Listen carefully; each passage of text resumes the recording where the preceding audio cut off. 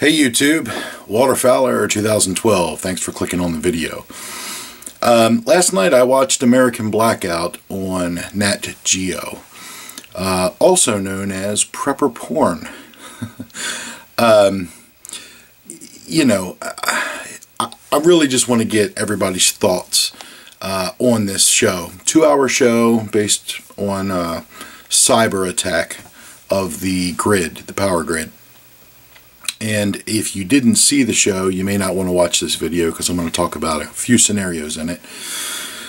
And my first question, I guess, using the word cyber attack, I'm just kind of, when I think of the word cyber attack, I think internet, I think computer, I think software. I don't think power grid. But anyway, that was the premise of the film. For being without power for 10 days.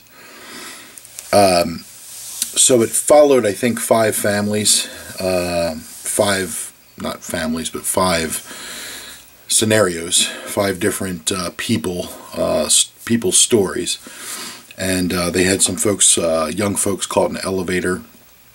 And interesting statistic was that there's about 900,000 elevators in the U.S. Wow. So chances are that if there ever is a power outage for an extended period of time, there could be a lot of people stuck in elevators.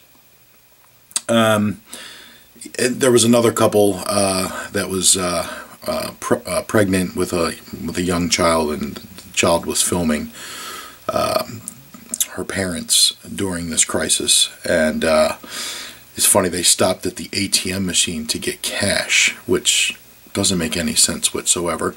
And of course, he wasn't able to retrieve any cash. So I'm just kind of curious if, you know, is this a sheeple mentality where people just think, oh, I'll just stop at the ATM machine and get some cash. The power's out. You know, we need some cash.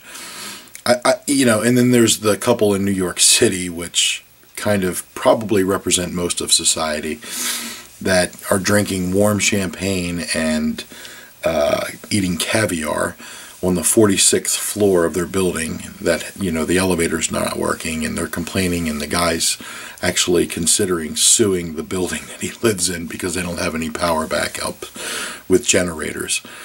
And maybe that is, you know, that probably is the mindset of most folks. The New York City couple, I think, were the most entertaining. And then there was the extreme guy, the prepper. I think his name was Hank, old Prepper Hank. And what did he do right and what did he do wrong? Prepper Hank seemed like he kind of had just his family and his daughter's boyfriend, which wasn't really part of his core group. And I won't talk too much about that. That's kind of a... you would need to watch that. It's because he ends up giving away food to neighbors. And but it looks like old Hank didn't have a big enough... Well, he didn't have enough people to rely on. He just alienated everybody, and it was just him and his family. And they didn't seem very educated on weapons or anything to that nature. So what did Prepper Hank do right? What did he do wrong? The timing of this movie is kind of interesting because it seems like we have some drills going on in November for power or grid down situation, and the government's doing testing and things on that nature, things of that nature.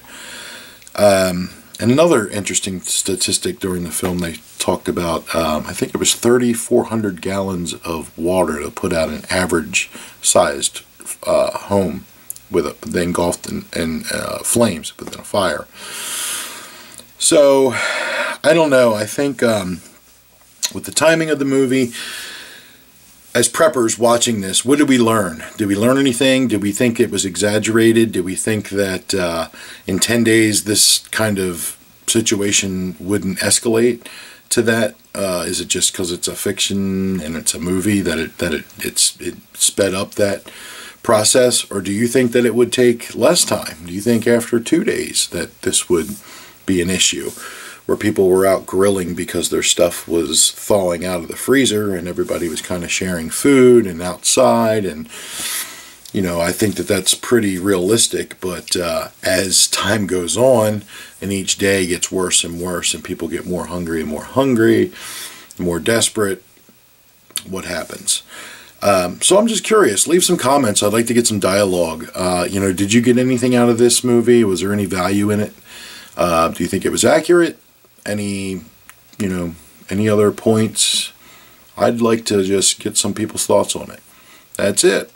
If you want to do a VR or something, then shoot me a PM. Let me know that you have it on your channel. I'll definitely check it out.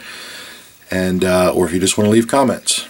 I think it'd be great from the prepper's perspective to see if there was any value in this, or if it was just entertaining for you to watch, like a prepper porn. Thanks for watching, guys. Remember, if you're not into preparedness, you're preparing to fail.